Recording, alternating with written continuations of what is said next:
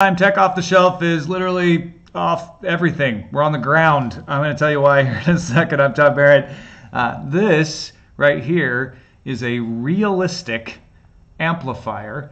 It is the SA-150 integrated stereo amplifier that I bought at the local Radio Shack / Will of the Wind hobby store, probably in 80-ish, somewhere around there.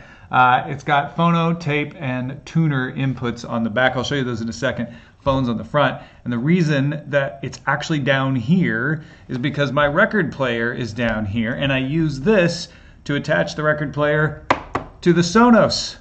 So I choose the line in on the Sonos, and then I take a couple of RCA cables and plug them in on the back there. You actually have the phono for the record player right here, even with the ground. You got tape in, tuner in, tape out, speakers out, but I don't need the speakers out because I'm going tape out to the Sonos.